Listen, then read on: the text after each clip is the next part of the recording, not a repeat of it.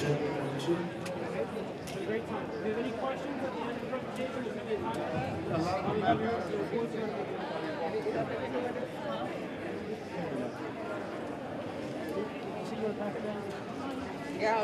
Hello. Can everybody hear me?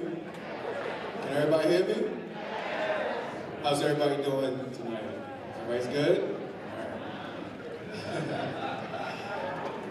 Hey, I wanted to just, we're having some technical difficulties right now in getting the projector set up, and we're getting microphones right now.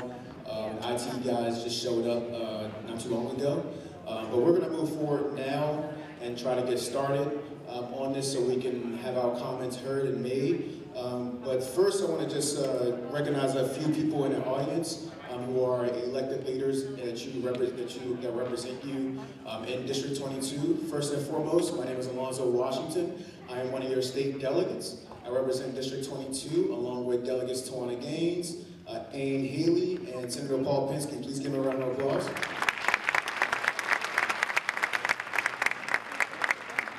We've all come together tonight to organize this meeting for you. I also wanted to recognize a couple other elected officials. I did see Vice Chair Councilwoman Danielle Glaros here with us tonight, and Mary Lehman is here as well. We do have Mayor Emmett Jordan, Councilwoman Jay Davis, Councilman Cullen Byrd, Mayor Hanko. We have, want to give him a round of applause as he represents from Greenbelt. One of my colleagues, Eric Barron, is here with us tonight, one of the only delegates outside of our district here. Thank you, Eric, for being here. We have the former chair of the Prince George's County delegation, Jolene Ivey, who is here with us too. We have Mayor of University Park, Lynn Curry, who's here. Mr. You want to thank you? And, lights are working now. Nice. Can we get the IT guy a round of applause, please? Give him some motivation. And any other, I did see Mayor Hollingsworth from the city of Hyattsville here. Mayor Hollingsworth, who's here. So, as many of you know, I'm just going to get started. I want to thank you for coming to this open discussion for this MAGLEV train that the governor has proposed and put into action thus far. I wanted to just have some opening comments for you. As you probably know by now, during the month of October, the Baltimore Washington Rapid Rail, in conjunction with the Maryland Transit Administration and the Federal Railroad Administration, has hosted 5 public open houses to allow public comment to various aspects of the MAGLEV proposal. While two of those meetings were here in Prince George's County, none of them were here in District 22 in our district at all, where all 3 of the lines will be impacted by, our district will be impacted by. Unfortunately to this date, after many times that we've requested the governor, the lieutenant governor, his staff, MTA, the railroad administration, the BWRR folks, we've asked them for weeks now to attend and host this meeting. They have refused to be here and to listen to your comments. They have ultimately refused to come here and listen. We had a meeting scheduled in November that they canceled on us because they did not want to hear from you. And I believe that that is the disgrace, and the governor is not doing his job in this project, and he needs to hear from us directly. So with this, as you know, based on the proposed routes, the MAGLEV train would have the greatest impact in our district, which is District 22, compared to the other 6 legislative districts in Prince George's County. In Greenbelt, Lanham, and Riverdale alone, the MAGLEV train will directly intersect with 8 public schools, 7 parks and recreation facilities, 2,420 residences. Now, I'm a strong proponent of mass transit and innovative solutions to reduce traffic, but if this project is going to directly affect the many properties in our district, then I believe that you deserve to be informed and your voices need to be heard and seriously considered, which is why we're having this meeting tonight. I know that you have not been afforded this opportunity, and I know that you have concerns over the effects of the maglev could have on Greenbelt Forest Preserve, the impacts of the noise and the vibration levels, and the unknown costs associated with construction and operation. You deserve to have these questions answered honestly, so I have assembled my own panel of transportation experts to address all of your questions regarding the maglev train tonight.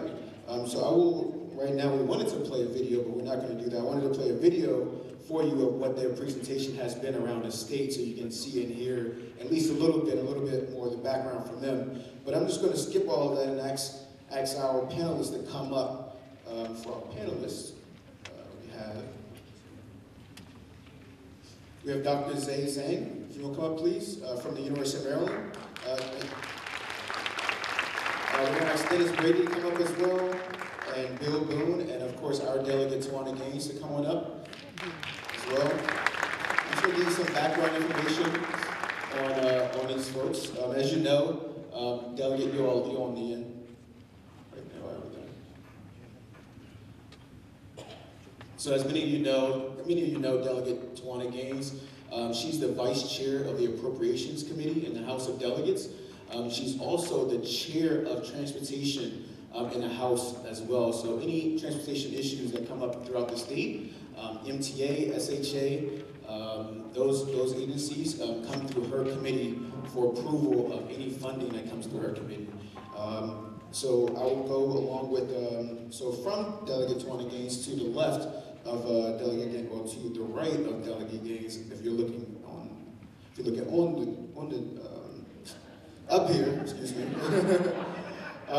We have Dennis Brady. Dennis Brady has over 42 years of experience as an electrical engineer and over 33 years of experience as a nuclear engineer. He's a U.S. Navy veteran. Mr. Brady has received degrees in electrical and nuclear engineering from North Carolina State University and Johns Hopkins University. He's also served as a member of the Bowie City Council for over 21 years and has been a past president of the Maryland Municipal League and the Prince George's County Municipal Association.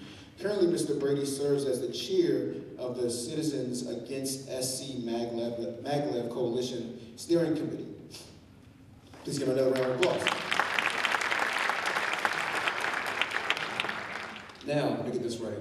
If you're looking on the stage, to the left of Delegate Gaines is Bill Boone. Bill Boone has 28 years of experience in geographic information systems and 30 years of experience in emergency management. He has worked in various fields related to GIS, including transportation GIS, disaster response, federal law enforcement operations support, and homeland security projects. Both Bill and Dennis are active leaders in the Citizens Against the Maglev Train organization. For them, please give them a round of applause.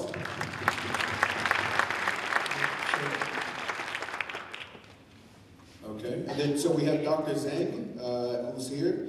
He is the Herbert Rabin Distinguished Professor of Civil Engineer and Director of the National Transportation Center at the University of Maryland College Park.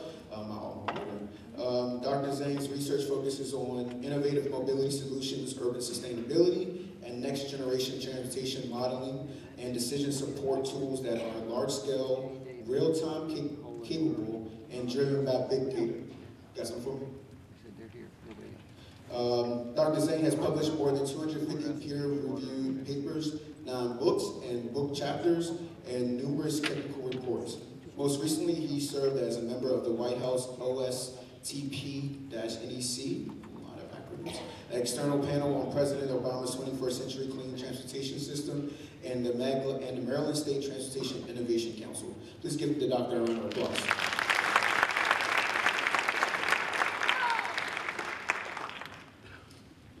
All right, so we're gonna, as many of you know, as I told you earlier, MTA and BWRR decided to not be here. So these folks are going to do their best to explain to us, tell us a little bit about the background of the maglev train, and tell us how the Citizens Against the Maglev defeated it in other areas, and then also just give us a little bit of background about what they do and how we can work together to make sure that this does not impact our communities greatly.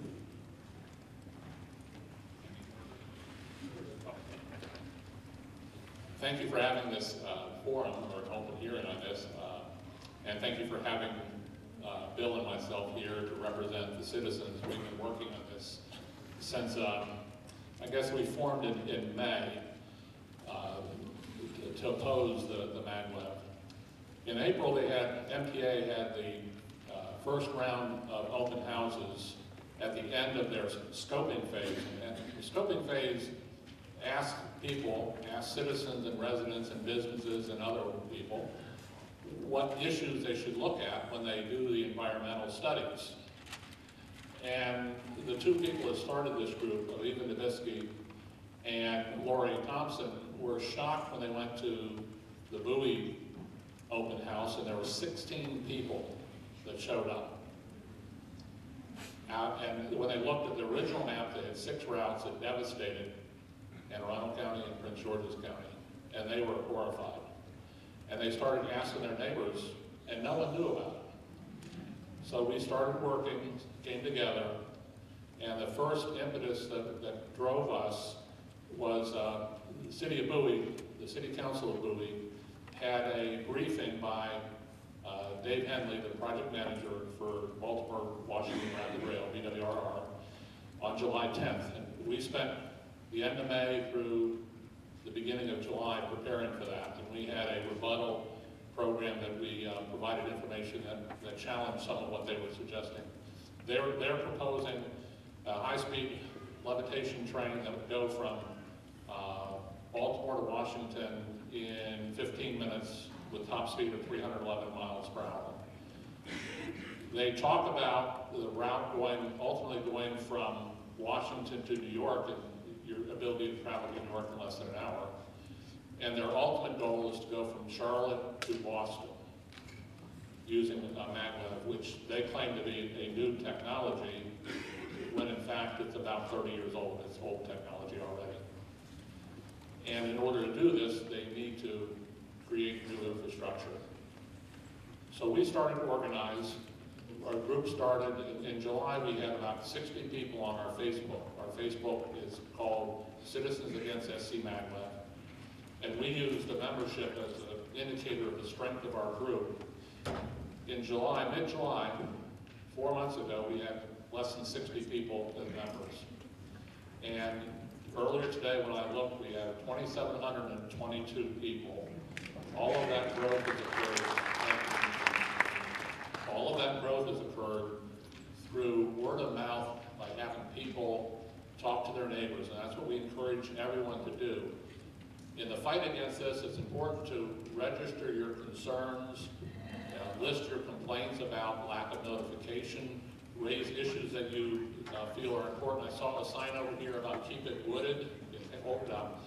That's a good point. The transition made from above ground to below ground for the west, BW Parkway West goes through a great wooded area.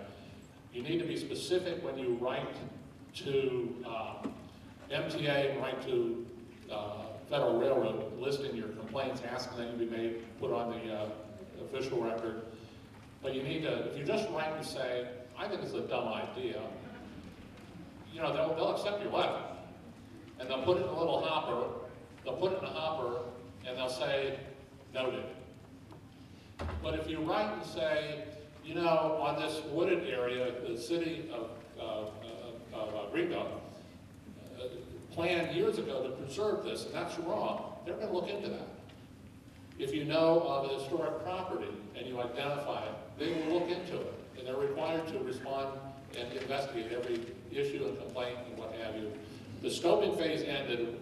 We maintain that it was not properly done and it should be reopened. Their response is, it's over, but we will continue to include new issues as they are identified. So it's important to stay informed and important to stay connected with this and write to those people at Federal Railroad and at MTA that are doing the environmental study. But it's more important that whenever you write a letter to them, copy your elected officials. They need to know what your thoughts are when you contact them so they can act on your behalf too. I told you that first open houses in Bowie had 16 people. The October open house at Bowie State had almost 800 people show up, and there wasn't a single person that made a favorable comment on the project. The Laurel High School had nearly 500, and the Anne Arundel High School had almost 500. So the turnout for the second round was much, much better, and I think they're now getting the strong message that this is a project that is not wanted. I'll answer questions or what have you. That's kind of a synopsis of where we are today, but I will pass it on to, oh, okay. Thank you, Dennis. Appreciate it. Just a couple quick announcements that we've received from the building supervisor here. We do have 2 cars that could possibly be towed if you're told if you are parked illegally. So if you believe you're parked illegally, please go move your car. And of course, as you know, we have still more information packets that you can take out as you go. But I wanted to make sure that no one gets their car towed today. And once you get back home safely. Thank you very much. You know, I wondered why Alonzo asked me to be here, and then I remembered I do appropriations. And I've been known for fancy budget language. This project has never been presented to the General Assembly. I think the only thing they said was that it was a private project. I believe they got $26 million from the federal government. My belief is that federal money has to flow through the state, and that's why NTA is involved. Delegate Healy and I plan to have a briefing as soon as session starts next year. We'll be sure to invite every single last one of you. We'll use the joint hearing room so that there's plenty of space for everyone to have an opportunity to listen. As I said, I do appropriations. This would be a policy issue. So I know that Delegate Healy and Senator Pinsky are working on ideas to come up with legitimate ways of slowing the project down, if not altogether stopping it. I remember back in, I'm going to say 2002, 2003, this was a project that somehow was making its way through the General Assembly. And we were able to put the brakes on it on the conference committee, which is made up of 5 members from the Senate and 5 members from the House. 2 of those members, the project would have gone right through their district, so that was a no. And I was one of the members who agreed. It wasn't coming to Prince George's County, not coming through this district at that time, but we stopped it then, and my belief is that we'll be able to stop it again.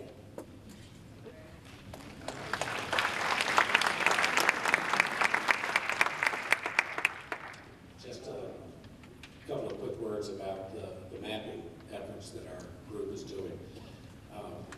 We have all of the data layers that we need in order to analyze all of the routes to find out what is impacted. We have, should I hold it?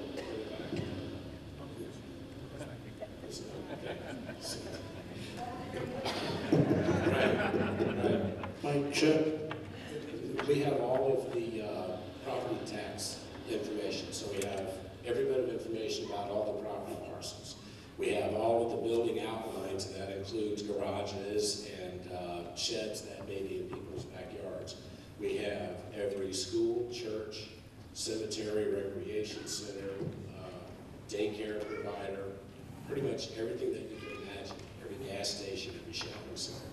So what we are doing is, since the railroad folks would not give us their GIS files, we recreated the routes using their information. So we can go in and we can do this analysis that will let us know if your property intersects with one of the railroads. So those are the types of things that we do. And we have, here's an example of some of the mapping products that we have. And we also have on our Facebook page, if you join the Facebook page, Citizens Against the SCMAGLEV, you will see on the left-hand side the word photos. If you click I've got photos that will go to the outer ones.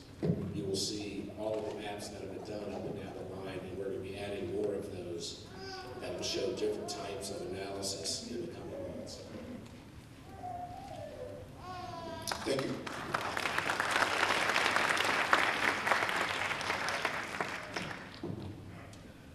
Dr. Singh. Hi, good evening. And again, my name is Lei Zhang. I'm a professor of transportation engineering and a director of the National Transportation Center at the University of Maryland. We are very proud to be the flagship university of the state and the backyard university of the Prince George's County. We are very appreciative of the support that the Prince George's County and its community has offered to the university. So when Delegate Washington's staff contacted us earlier to see if we can be here, have conversations and potentially answer questions to this community about this particular MAGLEV project, I said, hey, we're very happy to be here.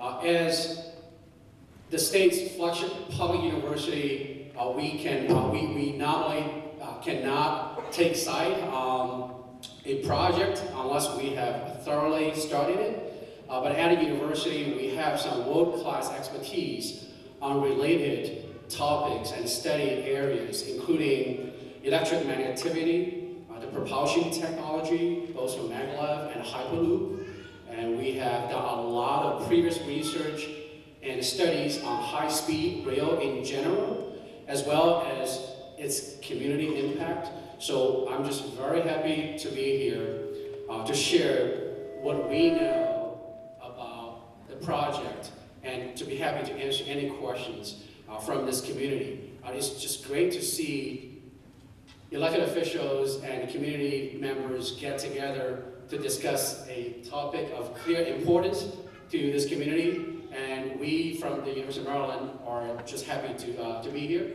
And so in terms of my personal experience with the MAGLEV technology, and it always started from probably many of you and or your kids have taken physics classes, and when you drop a very strong magnet across a steel tube, it takes a long time for that magnet to actually drop to the ground because the MAGLEV levitation caused, in terms of the interaction between the magnet and the electricity field, the magnet field generates electricity. So that's the very technology that actually support the MAGLEV train.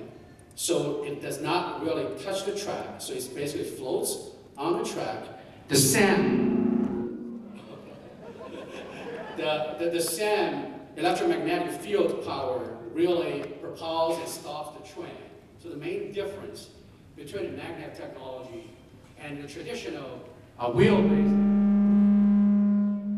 maybe I'm actually very loud, maybe I can just speak without a mag.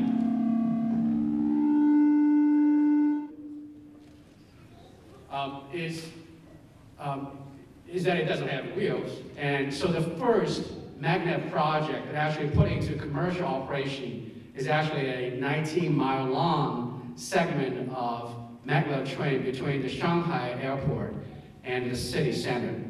The top speed is 400 kilometers an hour, which is about 250 miles per hour. Riding the train is an impressive experience, but the community impact is very complex. So if there are questions I can answer here directly today, I'll be very happy to do so. And we also have a lot of experts at the university next door. So if there are questions that take their expertise to answer, I will also be happy to pass on these questions to my colleagues at the University of Maryland and then give the answers to Delegate Washington staff who can then pass on that answer back to the community. It's just I'm very pleased to be here. Thank you. Thank you. Now we're going to have our other state officials, Delegates Healy and Senator Pensy, come up and just say a few words about the project and from their perspective and their vantage points in the state legislature. And you all can please give Senator Paul Pensy a round of applause. As you can see,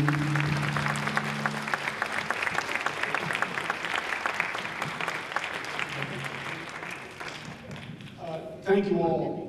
Before I say a few words, the 22nd District wanted to embark on this activity to give an opportunity for you folks, but Alonzo took the lead on pulling this together, and I think we all want to thank Alonzo for doing this. Let me ask you a question. In the last 3 months, how many of you have utilized the Metro? Raise your hand if you've utilized the Metro. Okay, look around. I'd say it's about half the audience. Put your hands down. In the last 3 months, how many of you have used the Acela train to New York? Ladies and gentlemen, that's exactly the issue in front of us. Do we want to have a system that gets people to work, leaves cars at home? Or do we want to have a very high cost train that has small utilization? This is misplaced priorities. I don't have a PhD in engineering or in mapping. Hopefully I have an equivalent in politics. At least I put in a few years on it. Maybe an ABD, all but dissertation. But the point is, we have an underfunded metro system. And the administration, the governor has been...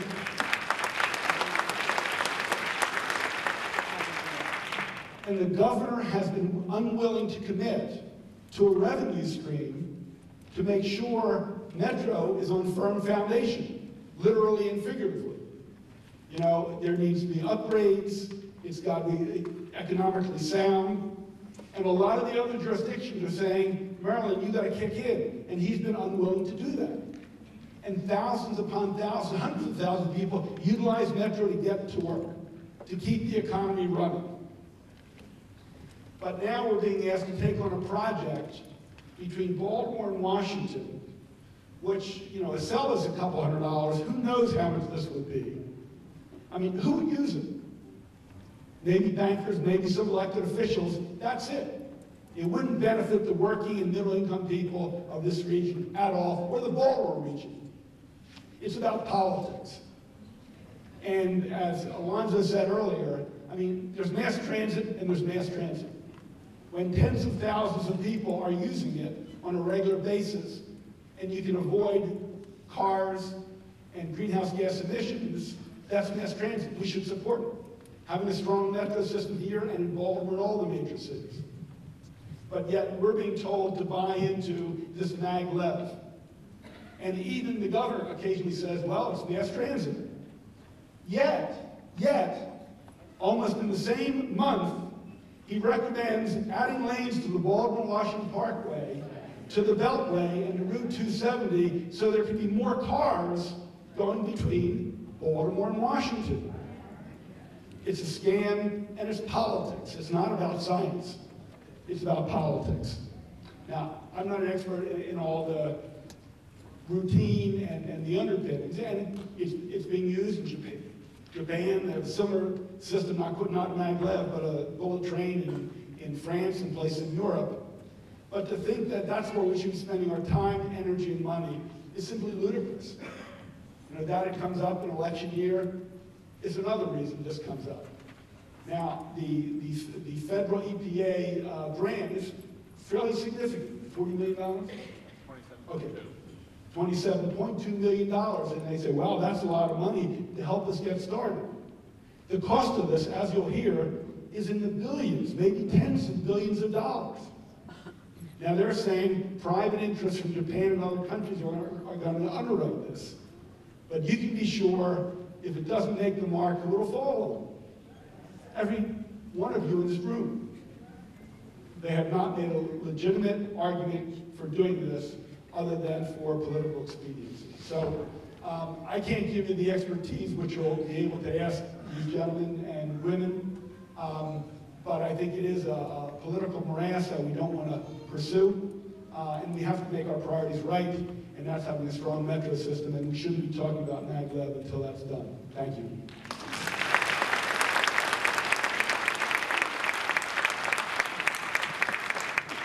Good evening, everyone.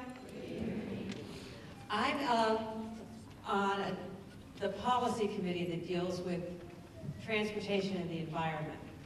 And Tawan is correct. The governor didn't announce this to the General Assembly. He never came to us during the session. He never sent us word at all. It seems to have been trying to get done under the radar. Well, I really appreciate the work of all the citizens who stayed on top of it and really woke everybody up about it. And they're right. I went to the open house at Bowie State University. There were a lot of people there, and they had a lot of legitimate questions.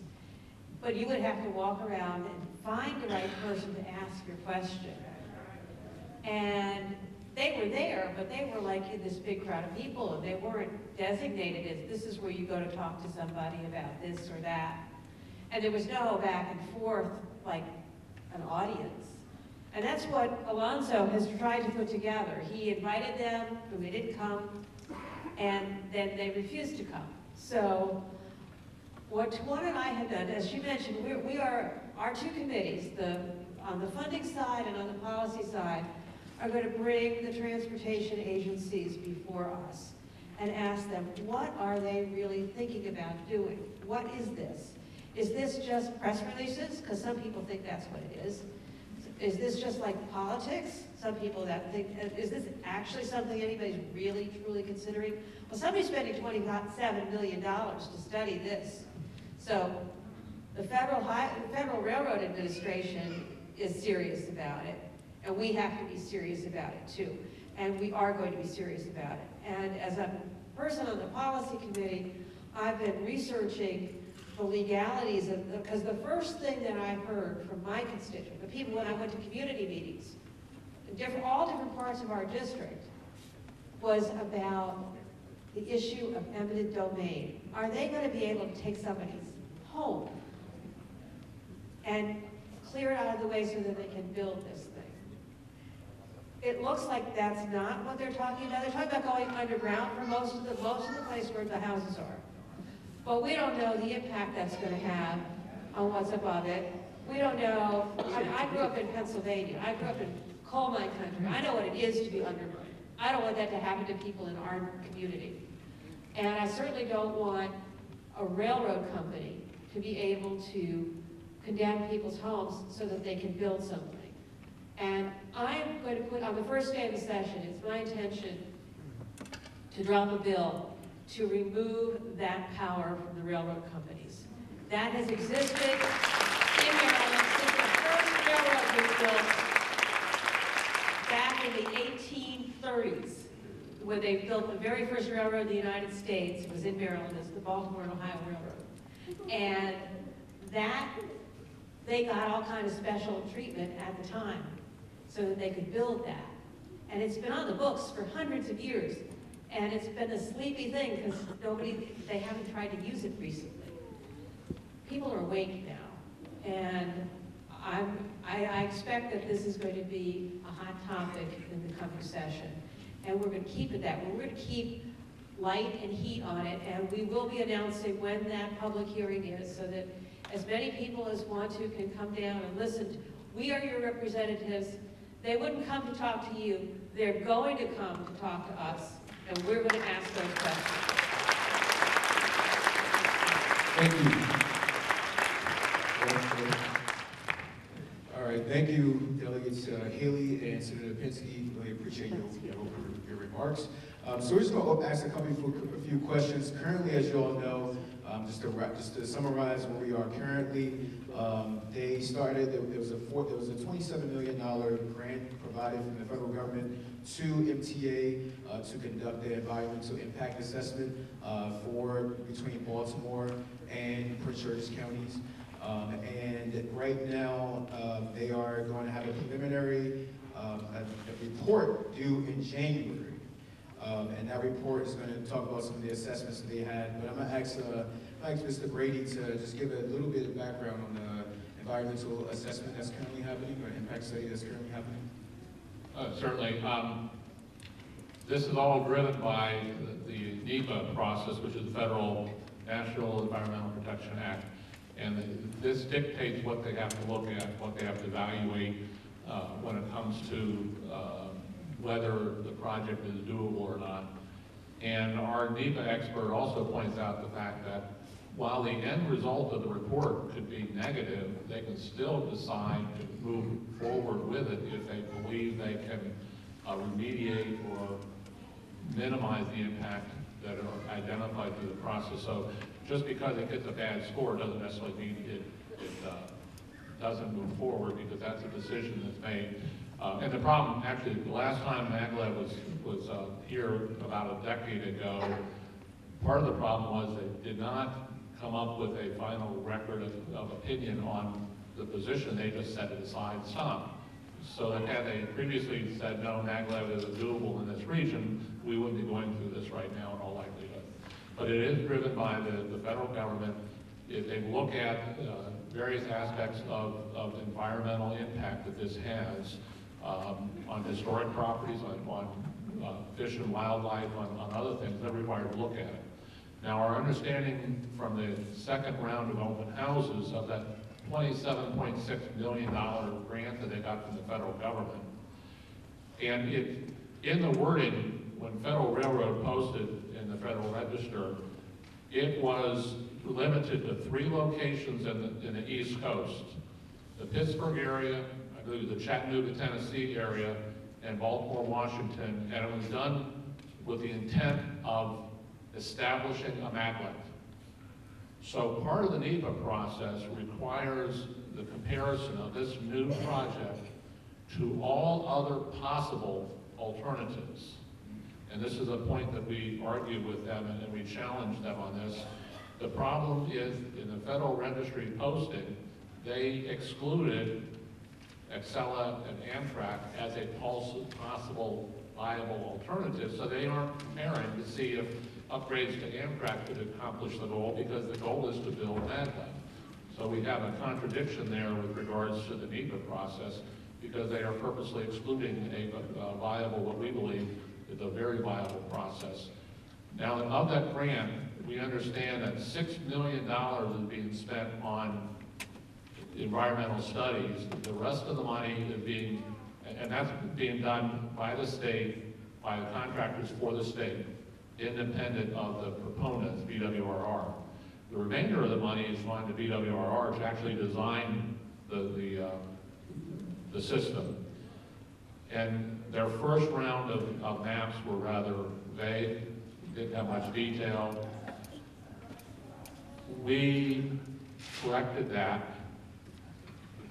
and in Linthicum, BWRR representative said, now, there are some maps out there that are unofficial. You should only look at the ones that are on our site, because the other ones have errors on them. So when I spoke, I raised my hand and said, I'm very proud of the maps that we did, and they're much better than what they did. We are getting ready to put out new maps here shortly. We're in the final stages, where we have taken their 3 current routes, the BW Parkway East, BW Parkway West, and the Amtrak route. And we are, based upon a Federal Railroad study of 2012, it's on noise and vibration of MAGLEV trains. And we're going to be putting up, take their proposed routes, and we're going to add the distance for the vibration and add the distance for noise, especially above ground. The noise is interesting. Those will be pushed out on our website very shortly. But the whole process is, and you mentioned you thought January was when we understood, and I thought we were told at the open houses that it's been pushed back to late next year or the following January. So they've got a lot to do. By law, they only give us 30 days. Once they finish the report, they give us 30 days to review it, not us, but everyone. The open comment period is 30 days. We've already asked for 45, and we may be, depending on how thick it is, we may ask for 60 or even 90. That's going to be a big fight that we'll have when they finally put it. But Brandon Bratcher, the contact point at Federal Railroad I know at the Laurel High School open house, he said that it's already been pushed back, and it's not going to be the end of next calendar year, maybe January of 19 that they're talking about it coming out. So we've got some time to fight this even more. so that they're in the process based upon, it's kind of an iterative process, because at the open houses, they showed the maps, but they didn't have the information about the substations. They didn't have any information about any of the ventilation or emergency access hatches and passes for that. They lacked a lot of detail, and they need that to feed into the environmental, because without knowing the extent of the system, exactly where it routes through, you don't know if it's going to damage where it goes underground. Is it going to have an impact on the aquifers up down here and up in, especially up in the Baltimore area? You don't know what impact it will have to, say, the types of wildlife or things like that. So it's an iterative process as they become more specific in the design that can be more detailed in the analysis. And the one disappointing part of what they've done, Bradley Smith, I think it is, of MTA, stated that they cannot do any economic analysis until they get down to the single route. And we challenge that. We believe that, yes, there's going to be uniqueness associated with either of the three routes that are selected, but the starting point is going to be the same, the ending point is going to be the same, and the mileage is going to be very similar, so they should be able to start the economic analysis. So they're not even, they've stated emphatically that they wanted to start the economic analysis until after they get down to the single route proposed. So we've got some challenges. We are suspicious about what's going on. I think we see some of the political influence going on, so it's problematic on our part. I'm going to pass this off just one back. One thing. Write this down. Let me give you my email address, because if you have any questions after this, or if you want us to come to your group and speak, shoot me an email, put in the subject matter, SCMAGLEV, and I'll get back to you. But it's Kathy with a K, K-A-T-H-Y, the letter N as in November, Dennis, D-E-N-N-I-S, at Verizon.net. It's my wife's name, and letter N, my name, at Verizon.net. Kathy and Dennis at Verizon.net. SCMAGLEV in the title line, and ask what you want. Give me your contact information. We'll get back to you. And we'd be more than happy, Bill and I and other members of our group, to come and speak to your groups if you like. Thank you. So I know there's going to be, you give me a round of applause, sure. I know there's a lot of questions out in the room, and folks want to speak up on this issue and ask us some questions. But I'm just going to, we do have Matt out here. Matt, want to raise your hand? He's going to come around to you, so raise your hand, and he'll come to you and give you an opportunity to speak and to ask a question. We do want to limit the question to a minute to 30 seconds to a minute, just so we can give them a proper opportunity to answer the questions for you. And we're going to go around the room until they kick us out. So what I do want to ask, Matt, you can come to this group right over here. But I do want to ask Dr. Zhang a question. If you could just speak a little bit to the community impact of this type of magnetic levitation lines. I know you say it varies, and it's very difficult to assume what it would be. But can you just talk a little bit about noise, vibrations, things of that nature that folks probably will want to know about? I mean, I know they're considering taking these lines underground, over 150 feet or more, or whatever that is. Maybe you just speak to that a little bit, the impact. That'd be great. Sure. I'll be happy to do that. But hopefully, without taking too much time, I want to follow up on the environmental impact study, because these are the very issues that a comprehensive environmental impact study is supposed to address, including the ones that Delegate Washington just mentioned. And also the typical questions from the communities about the impact on noise, vibration, and because it's MAGLEV, it could be high speed based on what I read about it. So the air turbulence, then certainly impact on property values, as well as economic development, on communities, and all these different things, and natural resources, wildlife, and habitats, ecosystems, and all these different things. And the current alignment does have both tunneled segments as well as above ground segments. And one thing I want to say is that MAGLEV, as some has already mentioned, that is not entirely new technology, but it is new to the United States. The concept was developed several decades ago, and as I mentioned, the first commercial operation started 13 years ago in Shanghai, China. Then other places have proposed it, but it's also a technology that's evolving very quickly.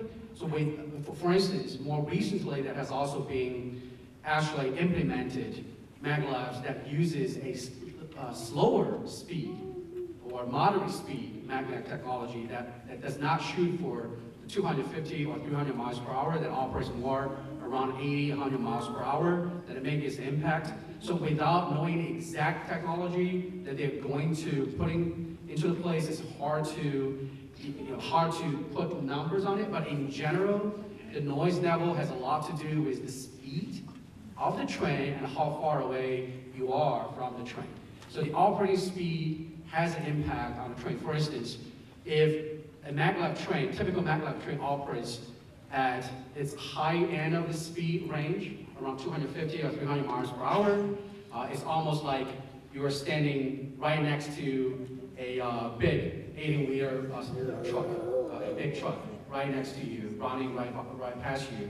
But if it's operating only at 200 kilometers per hour or 140 miles per hour, it's probably more like your next door neighbor mowing his lawn in his or her backyard. There is quite some difference in the noise level depending on the speed of train when it passes a community. Then in terms of economic impact on property values or jobs, who gets the benefit is also important. There has been a lot of documentation of what's referred to as the tunnel effect of high-speed rail project. It doesn't matter if it's maglev or more traditional technologies. So if there is a station in a community, it tends to have a very significant positive impact on property value and businesses. I think everyone understands that just based on how much it takes to rent an apartment, depending on how close it is to a metro station. But if a community is only getting passed by a train, then the impact is probably less. In terms of positive impact, is much less compared to that if a community is close to the station itself. So it depends. So the alignment, I think it's great that this community is trying to get more information on the actual alignment and station design of the route. And I think when that comes out, then it'll be probably more clear as to what the direction of impact would be. But there are a lot of issues like operating costs that many have mentioned. It is typically not a cheap project to build. That is why it's not everywhere around the world. And the operating cost is also a factor. Usually the energy cost. So this thing takes a lot of electricity. For those of you who really cares about environment, and so it depends on the source of electricity generation.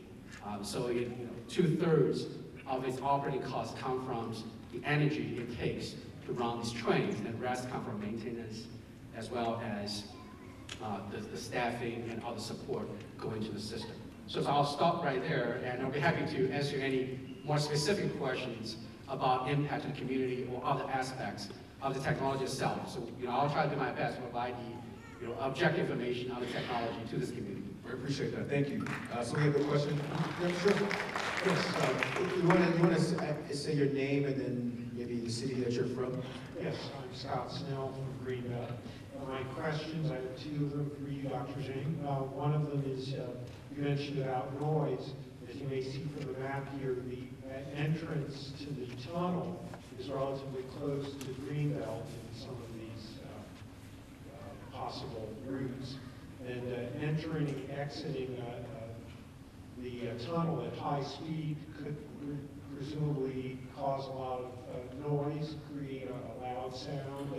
I'm thinking of the West Hyattsville Metro station on the Green Line. There was some trouble in the community, and I think they slowed the trains now so that when they enter and exit, it doesn't cause that shock wave quite so much. But I wonder if you could speak on that. And then my other question is, my understanding is that a MAGLEV system works best in a straight line, essentially.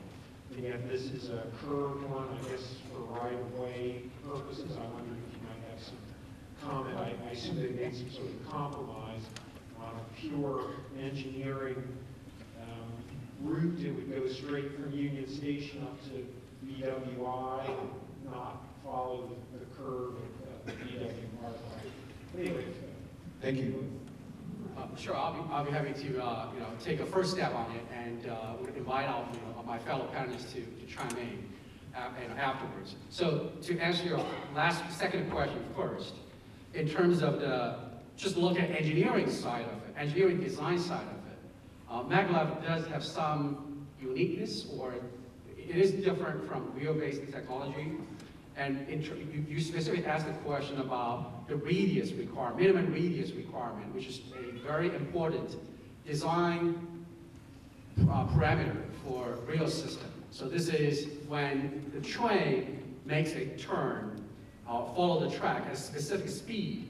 If we need to make a turn or change the direction of the movement, what is the minimum radius that needs to be designed? But in that regard, MAGLEV, because it uses a very different propulsion and stopping, braking technology, it actually has a relatively smaller radius requirement. So it does, in theory, it offers some advantage in terms of that you can use a smaller radius at the same operating speed, and then you can use a higher grade, you can tolerate a higher grades levels than a typical wheel-based technology at high speed. So these are some of the pros of the technology from an engineering design point of view. I don't have the background information on the specific alignment design or rail track alignment design, geometric design has in this community. But these are just some of the typical engineering features of the technology. In terms of the noise, as you mentioned, I think you are already aware, the speed makes a significant difference operating, and also the design of the tunnel, certainly also the entrance of the tunnel also should make a difference. And in this regard, I really do not have an example that I can cite for you. The entire commercially operated MAGLEV train line in Shanghai is all above ground on an elevated infrastructure. It does not actually has a tunnel as far as I know it. So it depends on the design, but unfortunately, I do not have an example that I can refer to you on whether noise has become an issue at the tunnel entrance of a MAGLEV technology. Thank you. We have another question right over here. So you want to introduce yourself and where you're from? Hi, I'm John Colson-Speed from Greenbelt. I have a couple questions. One of them is, do we know what the minimum distance of the tunnel is relative to the ground level? The second thing I'd like to know more about is underground. I mean, ground is more of a transmitter of sound and vibration than air is, and I'm kind of wondering, for ground vibrations, what the distance, what the impact area for that would be. And lastly, I'm reminded of an earthquake that we had here a number of years ago, and I'm wondering what tunneling does in terms of making us more prone to fractures and disruption and shock waves from an earthquake. Great questions. Do we have any responses? Thank you, Mr. Brady.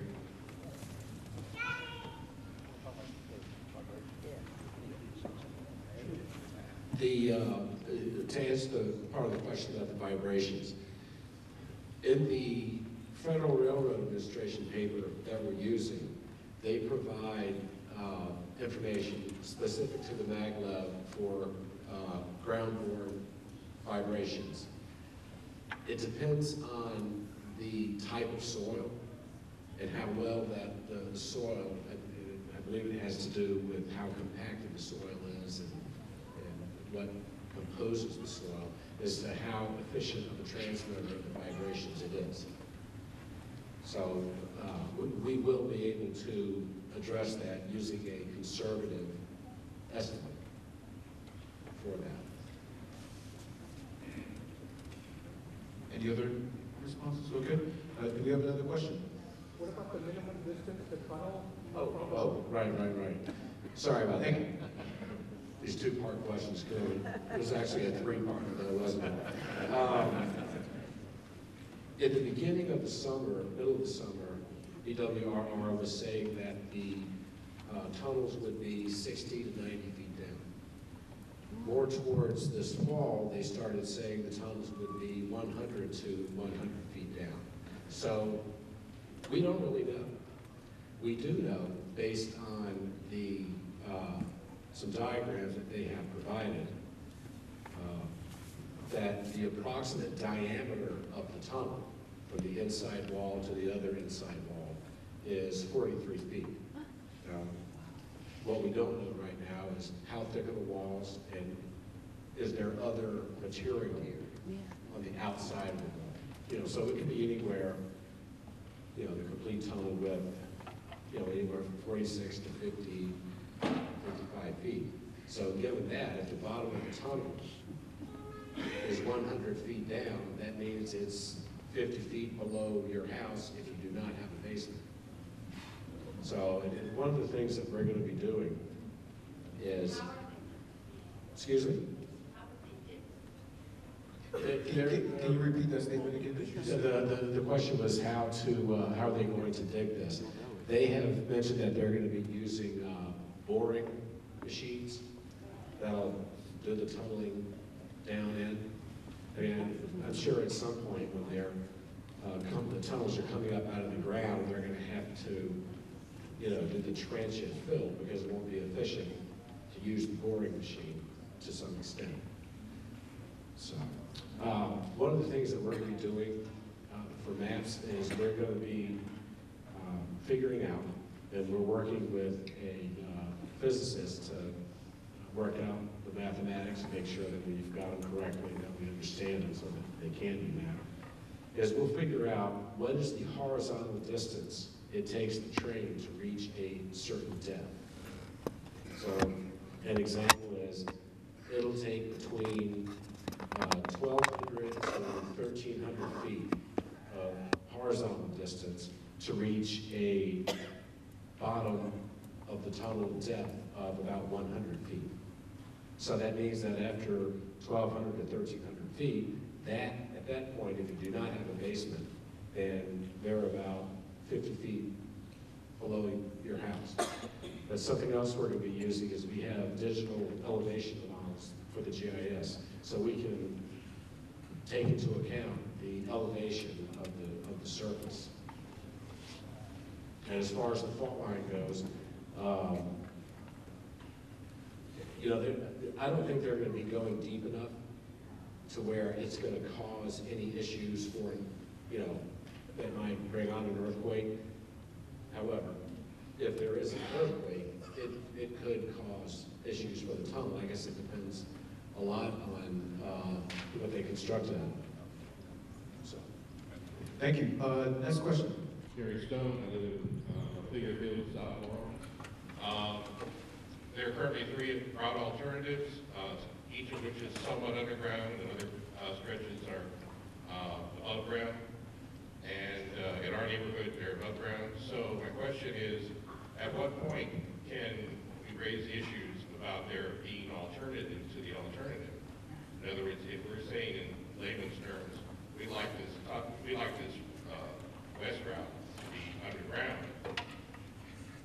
does that require the creation of a new alternative? And at what point in the current process does that become not possible just because of the milestones in the process?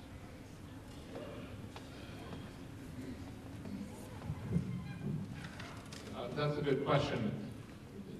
The evaluation of alternatives is driven by their analysis, if you will. The one thing we do know is that they're excluding one that we believe is important, and that is the Amtrak. But more importantly is, as I said, the scoping period ended earlier this year, and we have been, and others have been arguing that it needs to be open, and they've assured us, MTA has assured us, that when individuals or groups write and raise issues, they will add that to what they're looking at. So what I would suggest would be, as soon as you can, I would pen a letter making those kinds of suggestions and send it to MTA, send it to Federal Railroad, and copy your state elected officials as well as the governor, and I do the county elected officials too. And if you live in a municipality, contact your municipal officials too. But whether they add or look at other alternatives is really driven by people making suggestions. And at one of their meetings that BWRR hosted, I don't know whether they were being cavalier or not, but they said, if you think of a better route than these 6, this is before they limited it down to 3, they said, suggest it and we'll look at it. So I'm not certain they were honest with that, but if you make a suggestion and you put it in a letter and send it to them, it's part of the record, and they'll have to respond to that. So as far as that is concerned, there's no real way to force them to look at an alternative, but the best thing you can do is write and make that suggestion. Thank you. We're going to take the next question right back here. Good. Hi, Yes. Alan B. Greenbelt. The Acela train was mentioned and the tracks that already go from DC to Baltimore. And you said that was excluded from the federal contract, but you guys looked at it as a viable alternative. Could you talk about that a little bit and how we might frame that as why don't we go this way? We need more rapid transit between DC and Baltimore. Thank you.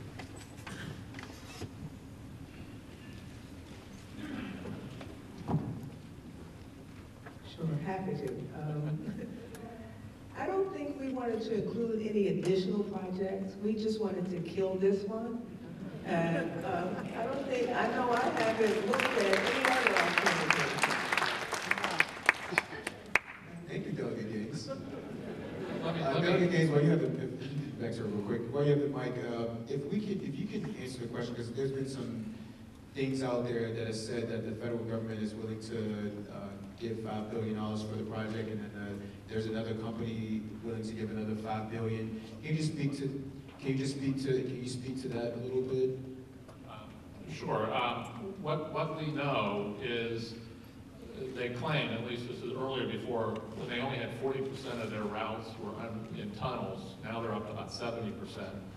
But back earlier this year, they were talking about $10 billion to build the route from DC to Baltimore.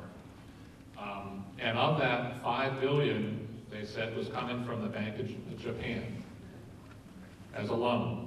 We don't know the terms, we don't know any of the details. Recently, they added that they were looking to get a $5 billion loan from the Federal Railroad Infrastructure Program.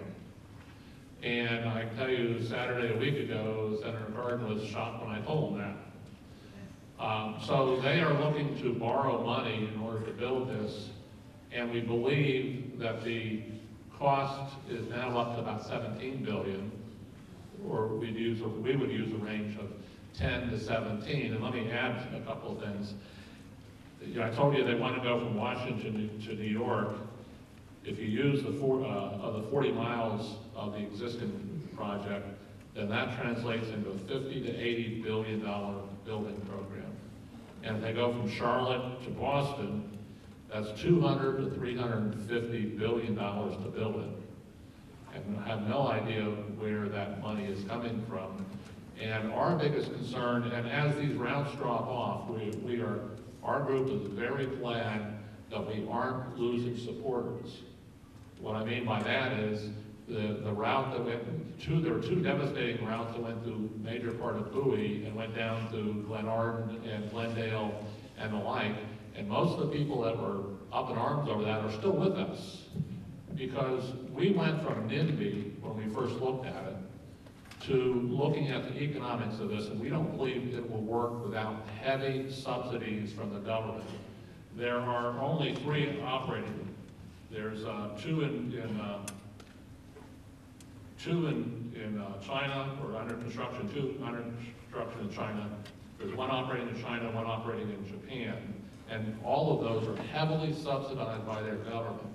And our fear, and what we maintain, is if the model is consistent, they will be heavily subsidized here. And guess where the money is going to come from?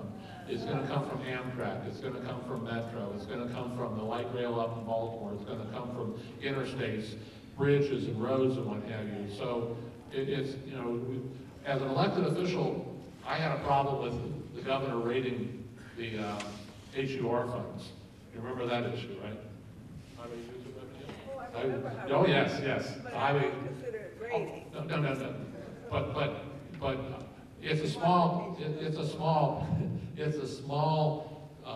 problem, you know, whenever you reduce that. But if you add a new infrastructure that's going to sap away a lot of that money, you're creating a bigger problem that's not necessary without any real benefit.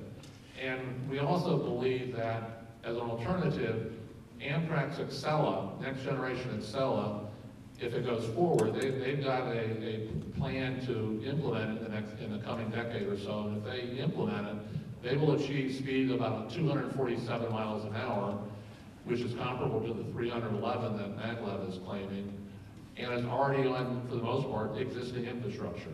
So it has negative or minimal impact on the communities it goes to because it's already going through the communities. Thank you. Next question. I think we have one right in the back. If you can come up a little bit so we can see you. You're kind of under. Thank you very much. Hi, I'm Stephanie Warner from Greenbelt. Citizens in Greenbelt have worked very, very hard to protect the last remaining woodland area that is a fragment of the original Greenbelt of trees that surrounded our town when it was first built. I'm very, very concerned about the impact of the proposed route that would go through that woodland if it were built west of the BW Parkway. And I'm wondering if you, Dennis, or anyone else on the panel can speak to exactly what those impacts might be on that woodland area. If anybody has thought about that specifically, how much of the existing trees would be cut down. It looks like it would go through Blueberry Hill, which is a rare pine barrens ecosystem in the state of Maryland. And you know, that area is also a riparian buffer around the creek that flows into Indian Creek back there. So there's a lot of ecological impacts. I'm wondering if you can speak to that specifically.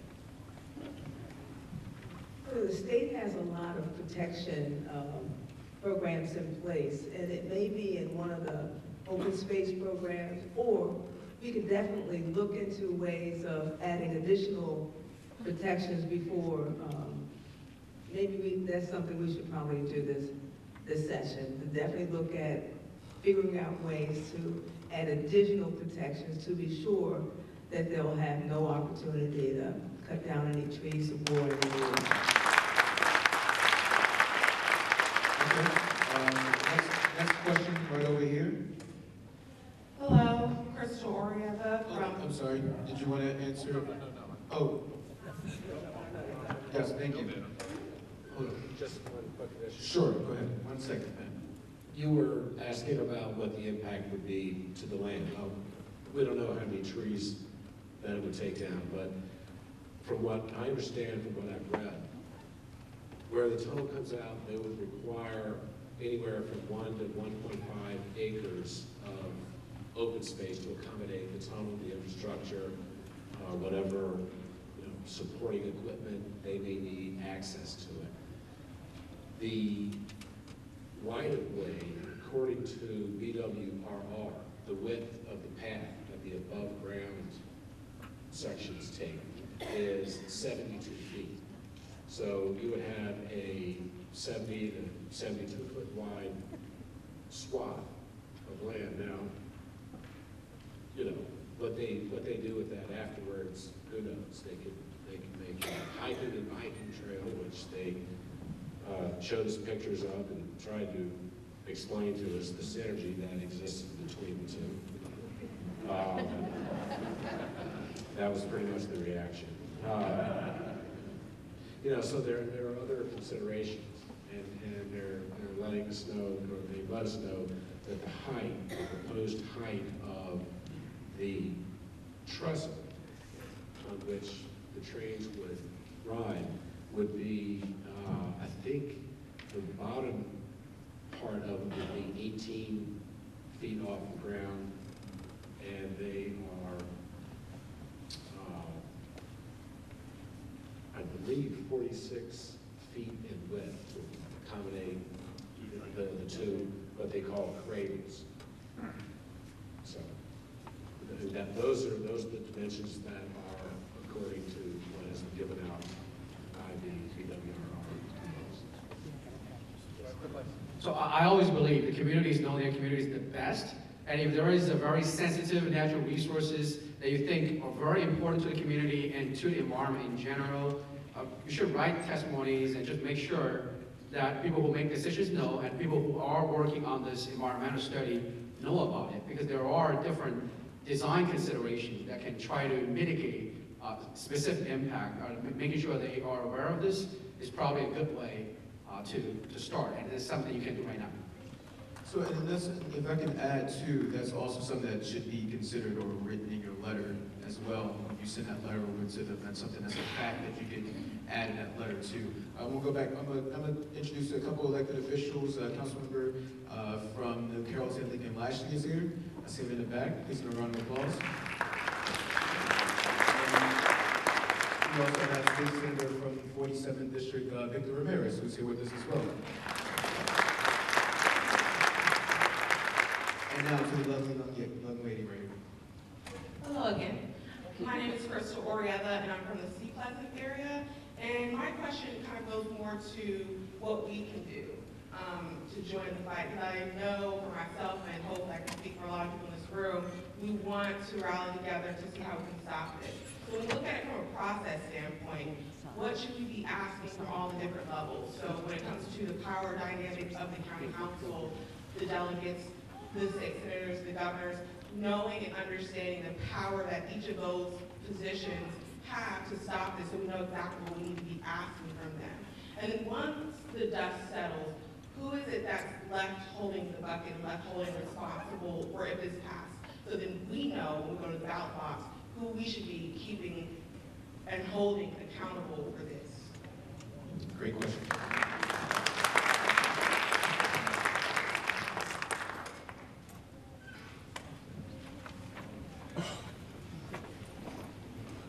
Who would be held accountable? That's a good one, good question. In all likelihood, it's the next election. You can do that with your vote, but I'm not going to get into politics. The real thing is, this is being driven by the Federal Railroad. It really is. This is, if you go back 20, 25 years ago, there have been a couple of different studies by the federal government about the need to improve decrease the transit time, improve the speed between depots, train stations on the East Coast. So this is really driven by the federal. So Federal Railroad is an important component to lobby or to weigh in on, as well as MTA, because they're doing the study. We are organizing, planning on a lobbying effort with our federal delegation because we need their support because this is being driven by the federal. We also suggest that you, from the governor down, contact and express your position on this and make it clear that you oppose it and why, and encourage your elected officials to do the right thing, if you will. Now, we have recently learned that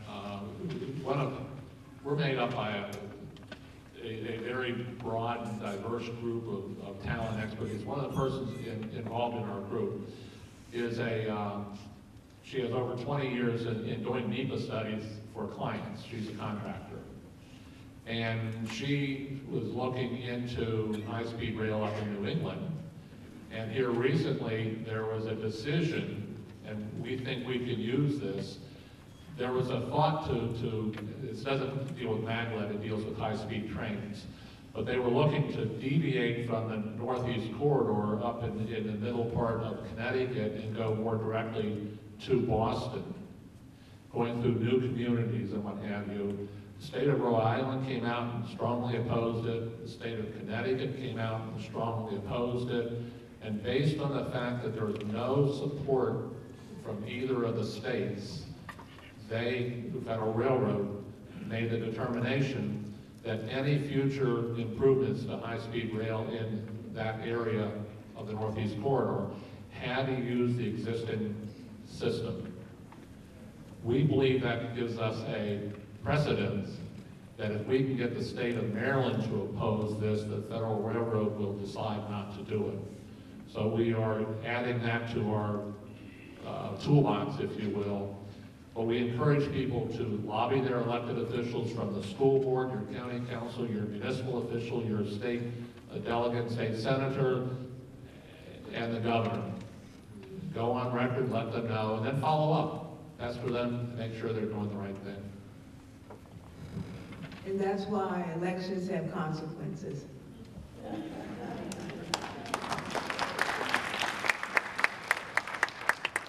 All right, next question. Right over here, yes. Hi, Susan Barnett. I'm also from Greenbelt, and I also am very concerned about the Greenbelt Forest Preserve, through which one of the routes is going, or proposed to go through. I also just wanted to say I may have not prepared well, but I did prepare a little bit. I brought blank postcards addressed to Governor Hogan and also to Councilmember Todd Turner. If you would like to send them a message, I'll be happy to mail it. Just find me at the end, and you can have a postcard to write a message to them. Okay, thanks.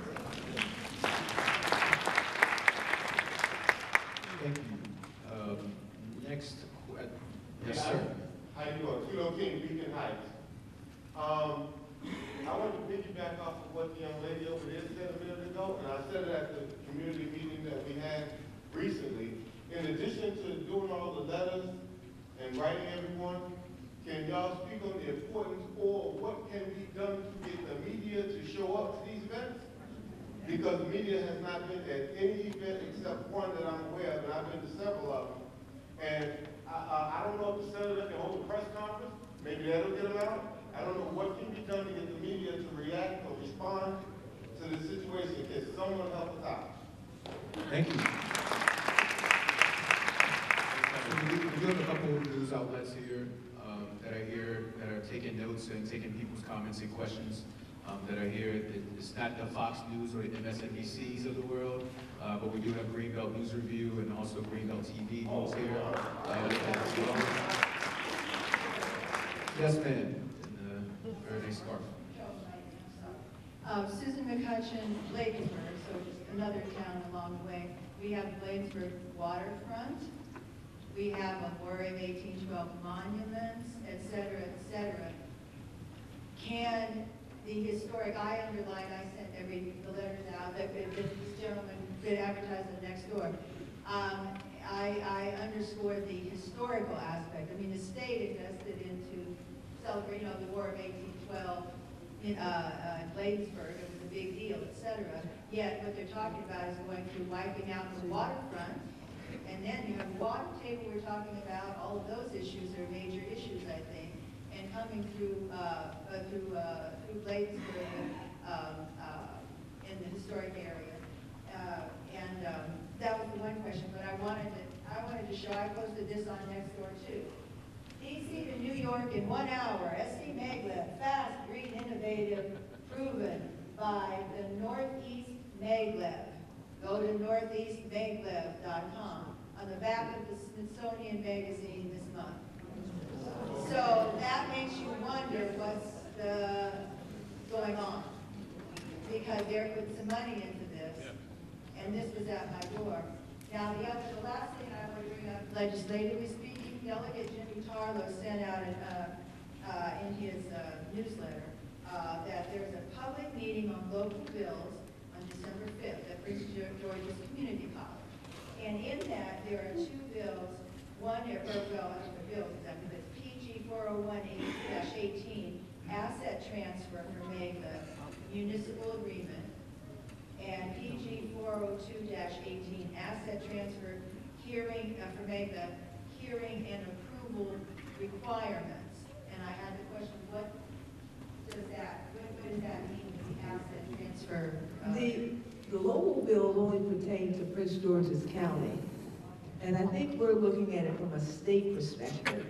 this would be a state issue, not a local issue, but Delegate Hilly and I will be at those hearings and we'll listen to what both of those bills do.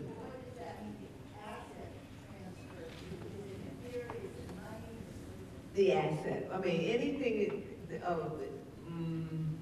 don't know what he needs, so, but I think it would be, right. So what we'll do, I'll get some more information on that for you. I will also be at that meeting as well, that public hearing.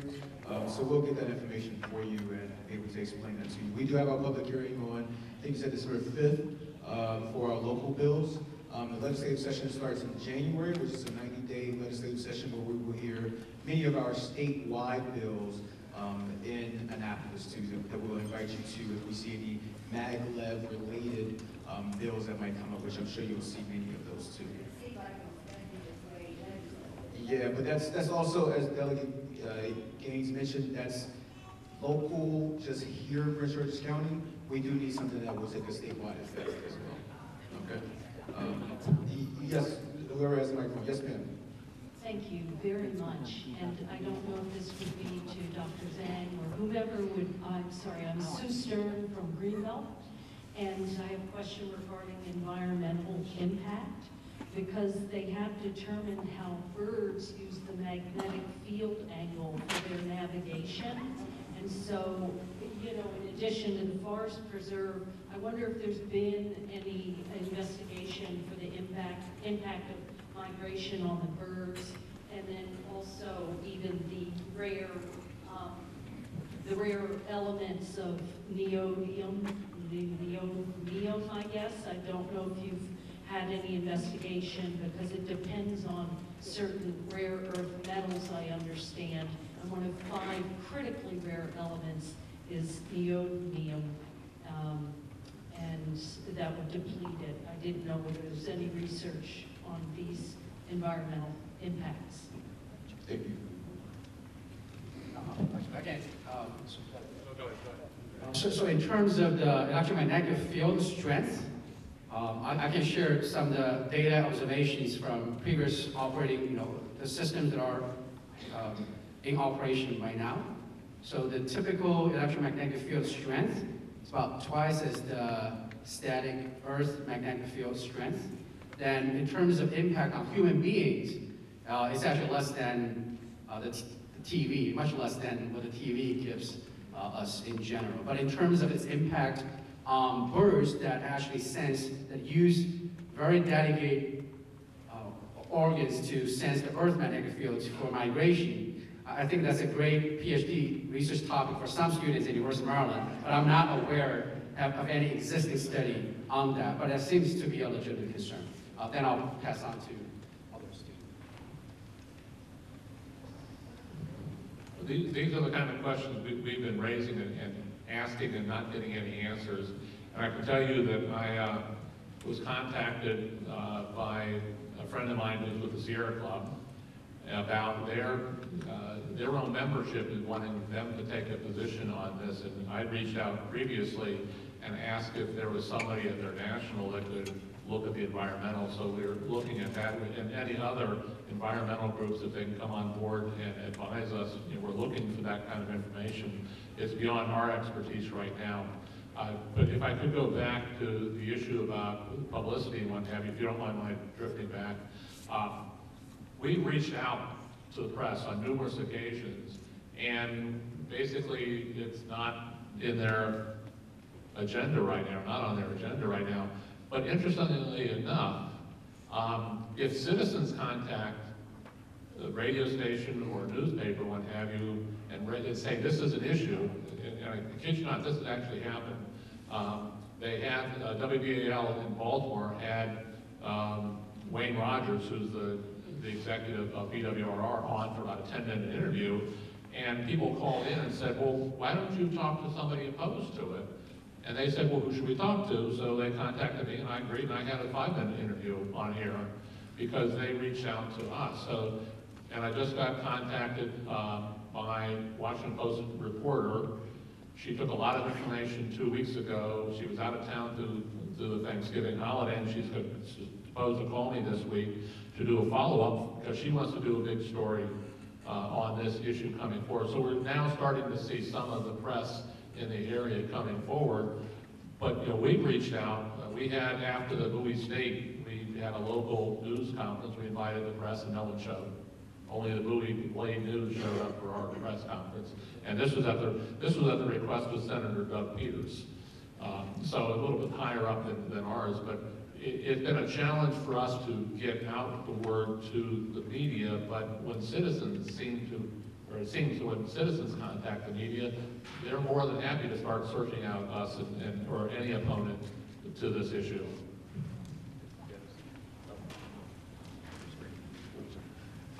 Quick comment. Oh, my comment, gotcha. Thank you. Back to the historical properties. We have, and we're going to be posting these fairly soon, both on our Stop This Train Out of Work website and on our Facebook page.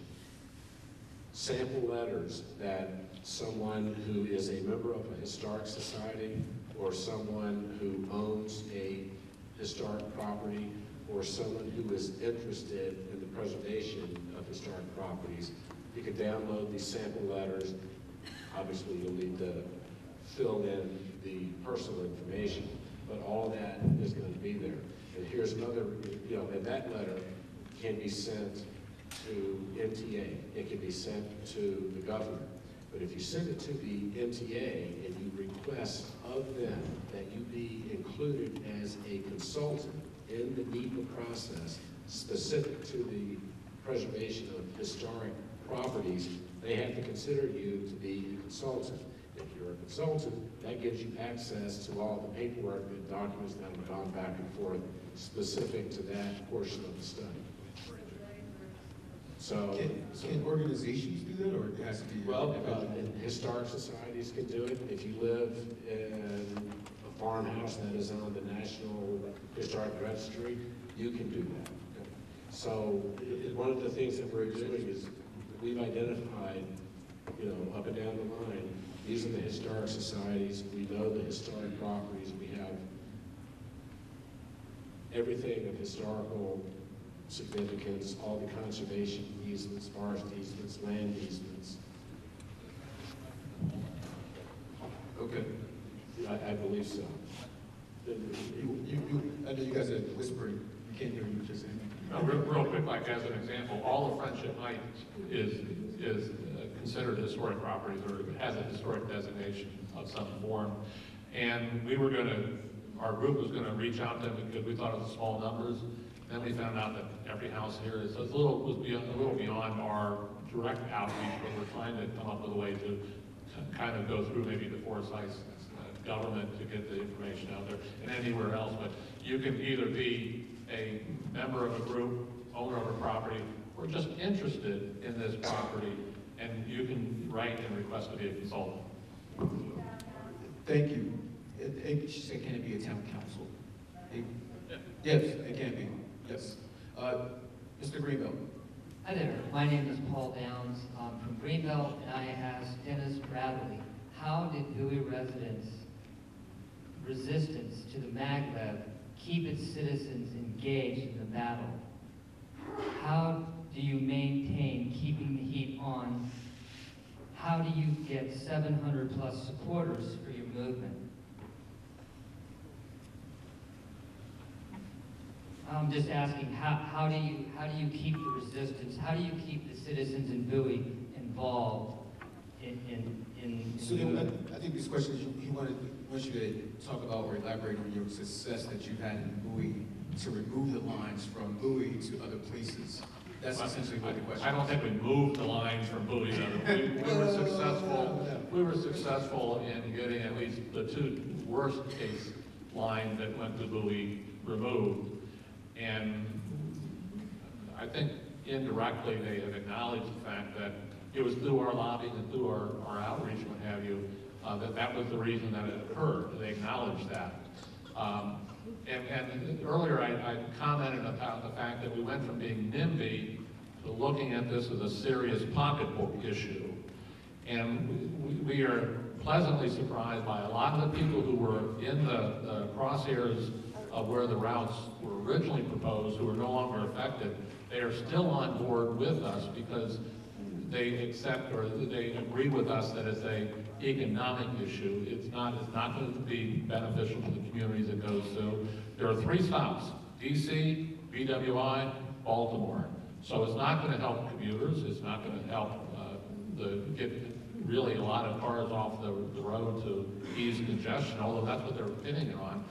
But it will be heavily subsidized, and if that happens, then it's money out of your pocketbook that your tax dollars are going to go pay for. So it's that message that we've shifted from NIMBY to it's not, the technology isn't doable, it's questionable from the economics, it has uncertainty when it comes to environmental issues, that's kept people rallying around, and how we keep the message is by having meetings like this. We will go to any group and speak before any group on this issue if you want us to, and through that we keep it moving. And the last point I'll make is, when you talk to your neighbors, tell them about it, because there's a good chance that your neighbor may not know about this. And if they don't know about them, tell them about our webpage, tell them about our Facebook page, educate them, and then encourage them to write the letters. Thank you. I'm going to ask Danielle Galaros, Vice Chair of the County Council, to come up. While she's coming up, I'm asking this young lady to ask her question. My name is Erica Johns from Greenbelt. Move your mic up so we can hear you. My name is Erica Johns from Greenbelt. Most, if not all, the conversation tonight has been about the BWRR MAGLEV project. But the package we received tonight also mentions the Elon Musk project.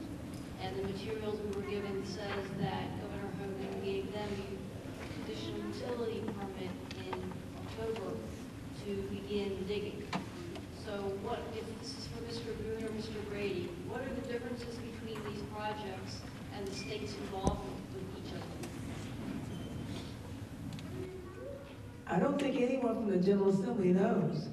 And as I said, at the beginning of the session, we're going to have a couple of hearings, transportation hearings, to identify what those projects are and what type of state involvement they'll have. What they're saying is that it's not going to cost any state dollars, but it will take state assets away. It'll be on state land. So my belief is that the General Assembly should have some input on that.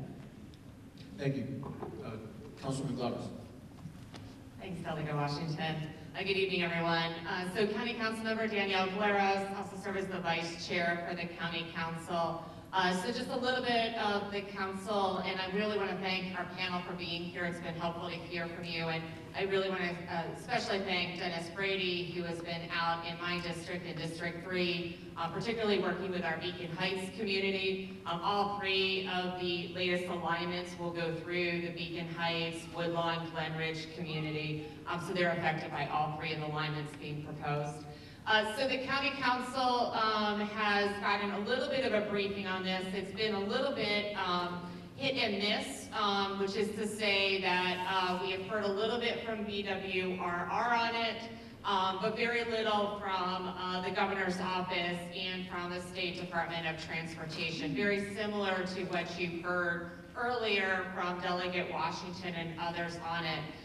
In fact, BWRR did a briefing with the County Council now probably about 6 weeks to 7 weeks ago. It is available online. All of our council sessions and work sessions are streamed, so you can go back and find it. Mr. Brady was there and spoke at it, and I think he would agree with me that the County Council has a lot of concerns, deep concerns about the project, exactly like all of you here in the audience, and there was quite a lot of commentary from all of my colleagues with questions that came up. We're looking to see, we know that there's some local bills that our delegation is taking a look at, and as was mentioned by Delegate Gaines, we think there's going to be a lot of conversations both about the Hyperloop and MAGLEV. Eventually the Hyperloop also needs to get to DC, and if y'all do a little bit of a straight line or a slight curve, you know that also means it has to go almost on the same alignments that are being proposed by the MAGLEV project. So we have severe concerns about what that tunneling means for our community, how communities get a say in these types of very big projects in their community, and all of that I know the delegation is taking a look at already with some of the local bills, and we're really glad to see that and to partner with the delegation. A lot of my colleagues, I know Councilmember Lehman was here earlier and she had to head out.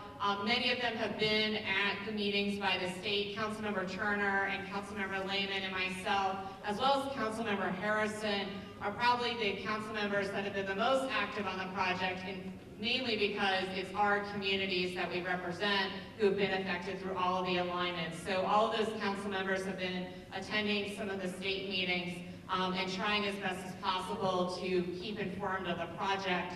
Our latest conversation with the state was actually just about 3 weeks ago. Delegate Gaines was there and Delegate Healy. It's what we typically call the road show, which is to say the state comes out to every county in Maryland and presents its projects that it will be doing in the state of Maryland and in the jurisdiction. And it's our opportunity to have a one-on-one conversation, in this case with the Deputy Secretary for the Maryland Department of Transportation. I would also say that there was a lot of conversation about MAGLEV at that meeting as well. He definitely got an earful both from the council members and from the delegates with concerns. I will also say that the Deputy Secretary did go on the record, interestingly enough, at that point, and we can go back to that segment because it is taped.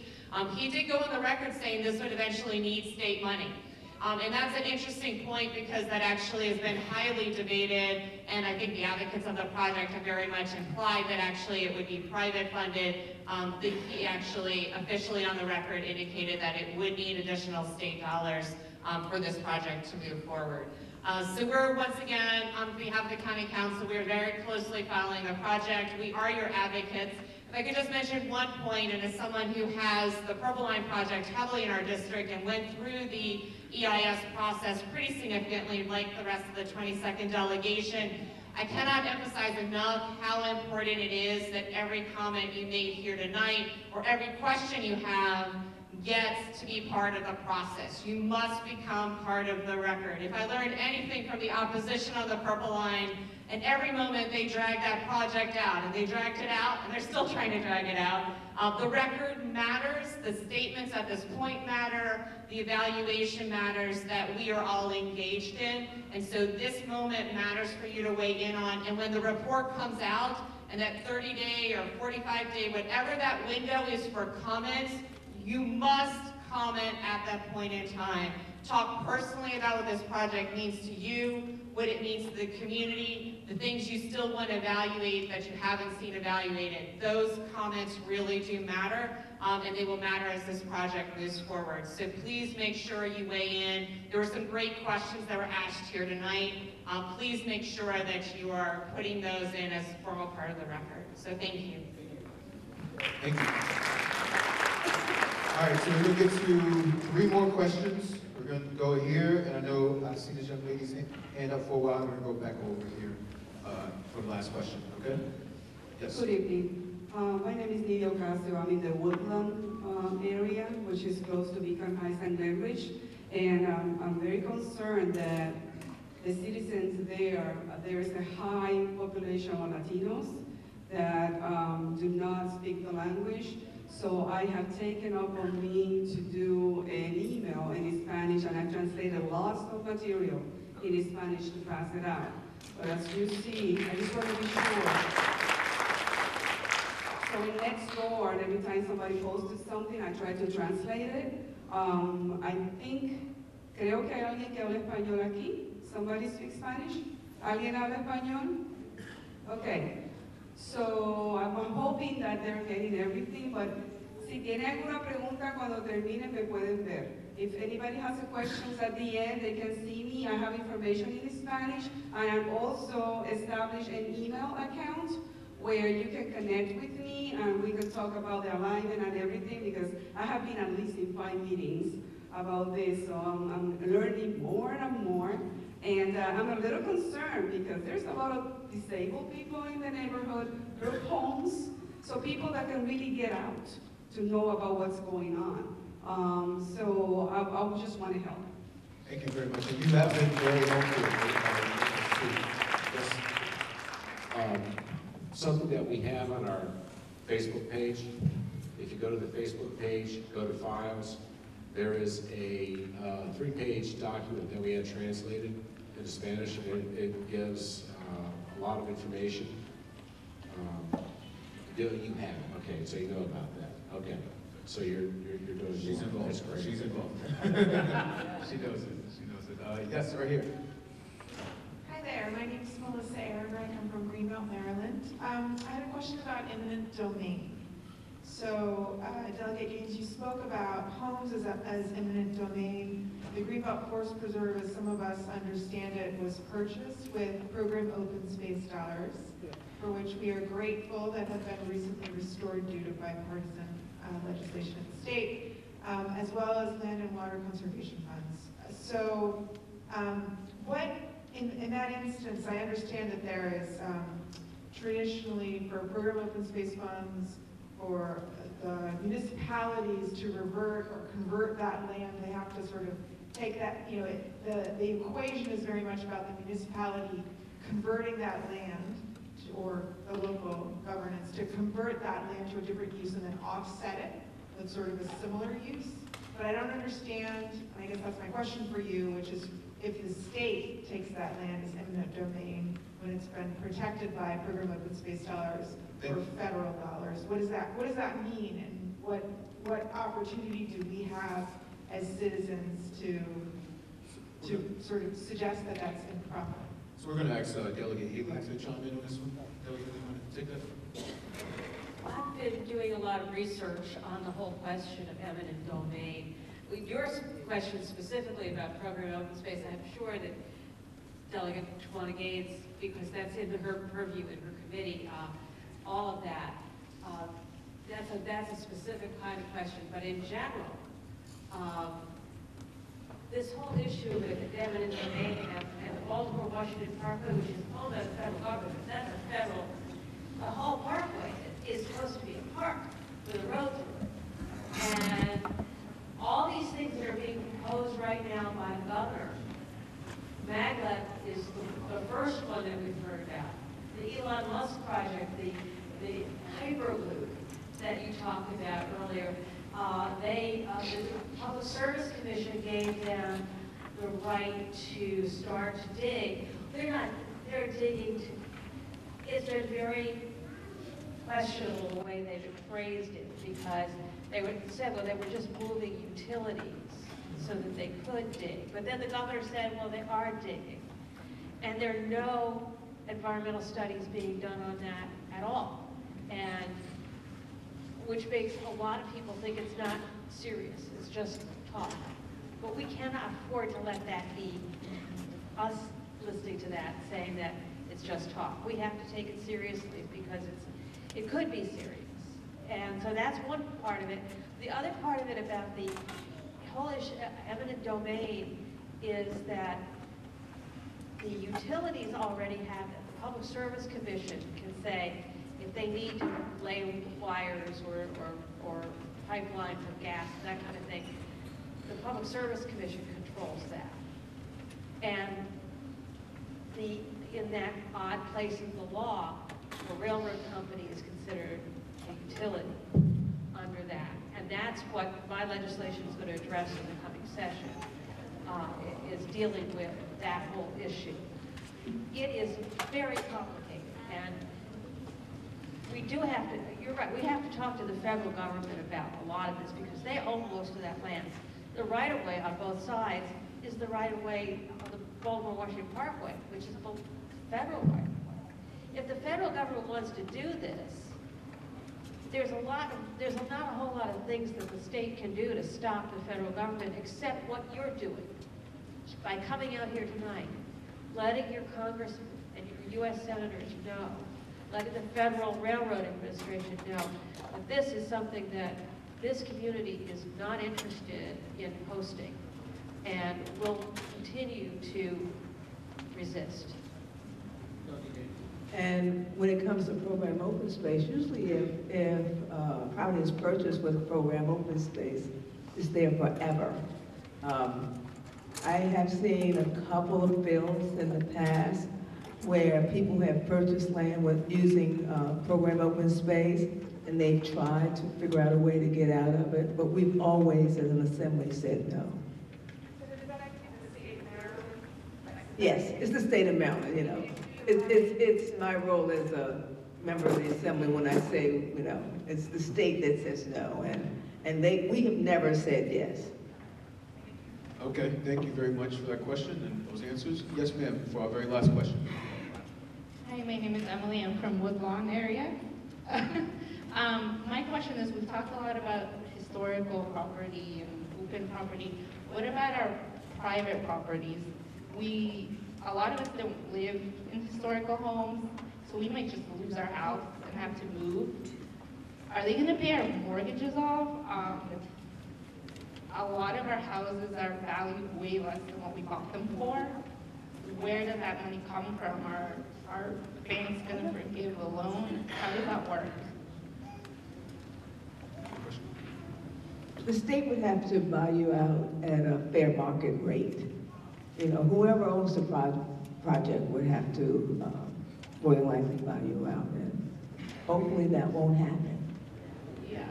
So do we all come together and determine what fair is, or is it on an individual basis? It's done through an appraisal, so each property will be appraised if the state has an interest in it. That's what they did, I think on Riverdale Road when the Purple Line was coming in. Our goal is to never get to that point, period, to make sure that we don't get there at all. So that's why we're here today. And so I gotta really thank my panelists today for being here. Can you give them a round of applause, please?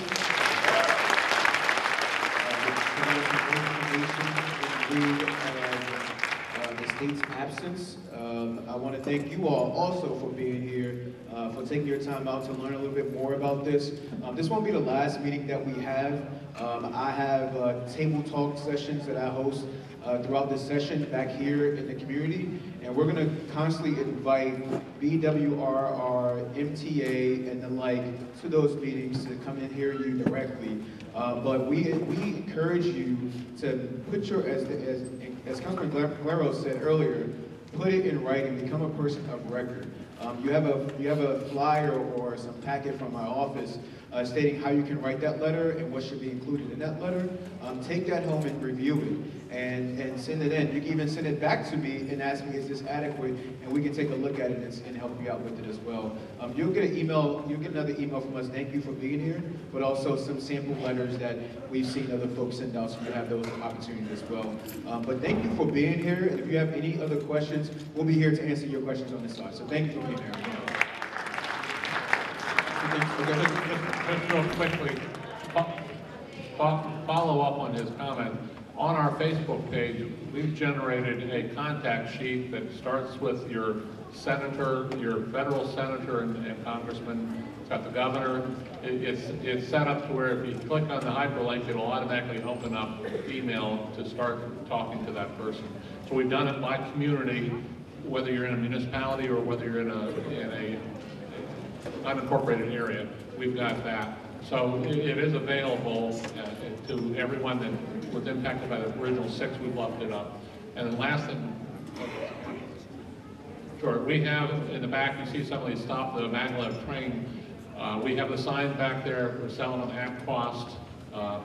We fronted them up front, and we're just selling them to recoup the cost. We're not making any profit out of it. So that they're $5. We would appreciate the support. Thank you. Thank you.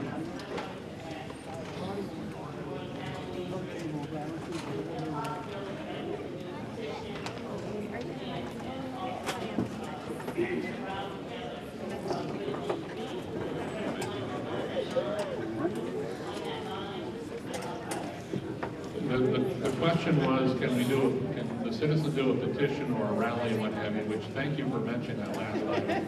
You can always do a petition. What we're encouraging is to get, if you live in Greenbelt, get your Greenbelt City Council to pass a resolution in opposition and forward that to the governor and to the appropriate. Secondly, save this date, because I just got confirmation yesterday. We are going to have a rally at the Lawyers Mall, February 15th, in Annapolis, February 15th from 6 to 8 to protest the MAGLEV. So we'll push that out, but we've just got the confirmation, we got the permit approved, and we're getting ready to plan it. The 3rd Thursday in February February 15th, 6 to 8, Lawyers Mall. Be there so you can demonstrate and show your support, your opposition to this. Thank you very much. Everybody have a good night and a safe ride home. Thank you.